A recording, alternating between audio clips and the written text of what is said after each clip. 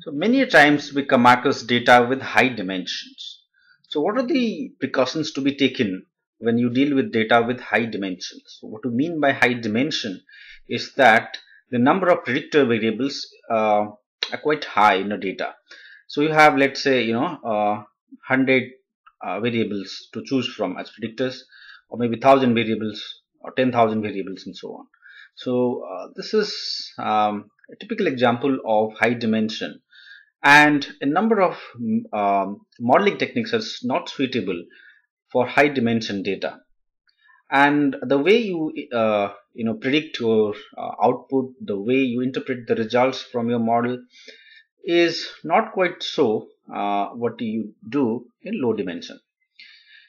In low dimension, the least square regression model works fine, but in high dimension, when p-value is quite high, you will see that least square regression will most likely overfit. So the chances of overfitting is quite high if you're fitting a least square regression in a high dimension data. And remember, when you're talking about high dimension data, p is quite high, and sometimes p, which is the number of variables available to you for use as predictors, is higher than even the number of observations or number of data points in your data. Okay, so this is known as curse of dimensionality, which is nothing but that if you have more number of predictor variables, then the chances of overfitting is quite high. Okay, now the conventional knowledge tells us that with higher number of predictor variables, you are likely to get a better model, or a model which is going to do the prediction better way, right? But if you increase after a certain point, if you keep on increasing, and there is there is so many unimportant variables in your data, then chances of overfitting actually increases over increase in number of predictor variables. So this is known as curse of dimensionality, that even though higher dimension is supposed to be better suited for modeling, yet you might face issues, and the biggest issue is the chances of overfitting could go up. Okay, so how do you deal with this? So the way you deal with high dimensional situations where chances of overfitting is quite high is first to use feature selection methodology. You select important features. Now what the feature selection methodology are? One could be subset selection, stepwise selection. You can also select variable based on the correlation with target variable and so on. So to know more about feature selection, there is a video in the description. You can follow that video. You can also use shrinkage methodology. So shrinkage is where you force some of the coefficients of not so important variables to be close to 0. So that's as good as not having that variable in the model. So the importance given to a variable which is not very important or not very relevant for the model is close to 0. And the famous ones are the regularized regression models like lasso and ridge regressions. So you can eliminate a number of not important variable using lasso, and in the ridge you can actually bring down the coefficients of not so important variables to close to 0. That way you can handle. Another way could be using dimension reduction techniques, and the popular ones are the principal component analysis, which actually combines the correlated variables, because when you have high p, when you have high dimension with large number of predictor variables, most likely they will be correlated. So in that situation, you can use principal component analysis to come up with a smaller set of variables by combining these variables. Okay, and then you could also use partial least square regression, PLS. So PLS partial least square can also be used, which is somewhat different from PCA, but does the same job. It combines the predictor variables, and what it gives is composite variable which are completely different or linear combinations of the original set of variables, so that from 1000 variable, let's say, you can come down to, let's say, 10 most important composite variables that will do the same job what 1000 variables are doing originally. Okay, so that way you can handle. So that was about model predictions. If you don't use such techniques, you will most likely to be dealing with what is known as overfitting. Okay, so ensure that we use one of these three techniques to deal with overfitting. Okay, and the way you would be confirmed will be by doing a cross validation with your test data, or maybe using resampling or bootstrapping techniques, wherein you will see whether the error rate is consistent across different test sample or not. Otherwise it's difficult. Okay, the question here is, why can't we use least square regression or multiple linear regression when there is high dimension? In that case, you will see the error rate will be very biased. Error rate will be very low. Okay, but that won't be correct. Okay, this will be surprisingly low in the training data set, but would be very high in the test data set, and that is an indication of overfitting.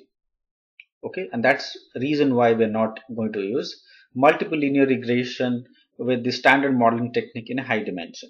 And most of these techniques like simple linear regression, multiple linear regressions are not suitable in high dimension. Okay,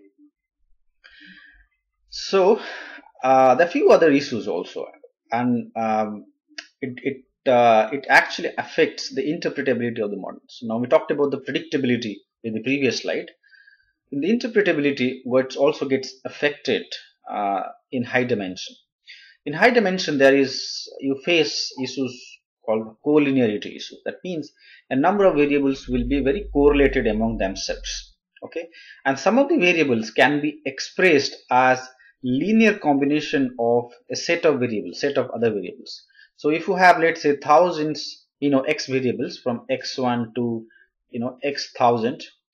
So one of these variable, let's say, one of this x variable can be represented as a linear combinations of another set of variables from this particular set. Okay, and that says that there is perfect correlation between your independent variables or your predictor variables. And that's not a good thing in regression setting. Like, a number of regressions will not do a good job if that is the case, because it is assumed that these independent variables or these predictor variables are supposed to be uncorrelated, or they do not move together. That's what is the assumptions. So that gets violated, and it actually affects your model interpretability. You cannot expect a lot of the things that you interpret in a normal regression to be correct in high dimension if such is the case. Okay, and another problem that you could also face is that if you use variable reduction techniques through dimension reduction or feature selection, you probably come down to a few set of variables which are doing a good job. But it might so happen, let's say, out of 1000 variables, you select 20 x variables which are quite relevant to your model. But you could also find another set of 20 variables which are doing exactly the same job what these 20 variables are doing. Okay, and you could also find another 20 variables. So there could be several set of variables or multiple combinations of a set of predictors which could do the same job with same efficiency, and that is an issue. So the precaution that should be taken in such a case is that when you explain your results, you should be careful about the fact that these are not the only predictors which are which can be used to predict your target variable. There could be other predictors as well. In that way, it will be very clear when somebody goes through your results. Otherwise, if you go through a proper confidence with one set of variables, it would be somewhat biased or somewhat misleading rather. Okay, so there could be several set of variables which could give the same results. And hence, another important thing to remember is that do not try to explain the residual sum of square, p-values, r-square in high dimensions. Now these are the statistics to be used in low dimension. In high dimension, these statistics cannot be very well interpreted, because what happens is that the error rate is surprisingly low in training data in high dimension. And the p-value could also be very misleading. It could also give significant to all the predictor values. That could also be totally wrong. R square value will be close to 1. So R square could be close to 1 in such cases, especially when p greater than n. So this is a special case when the number of predictors is greater than the number of data points you have in the data, in your training data. In that case, error rate will be 0 and R square will be exactly or very close to 1. So that would indicate that it's a perfect model, but that's wrong. Okay, you cannot explain this traditional matrix to measure the model fitness in high dimension. So that's important thing to remember. Then how do you validate your model? How do you come up with diagnostic statistics to validate your model? Well, the best way is to do cross validation. So cross validation is very important. Okay, cross validation is important because you'll be testing your model in different data set, in many test data sets, and always good to have a number of test data sets, so that you would be you would be in a better position to say that your model is working fine even in new data sets. So cross validation and using the tuning parameters, like in number of modeling techniques you have tuning parameters. For instance, in shrinkage modeling techniques you have modeling parameters. In ensemble modeling techniques you have the tuning parameters. So ensure that you use a correct tuning parameters and use cross validation as one of the diagnostic statistics to validate your model. So these are things to keep in mind when we're dealing with high dimension data.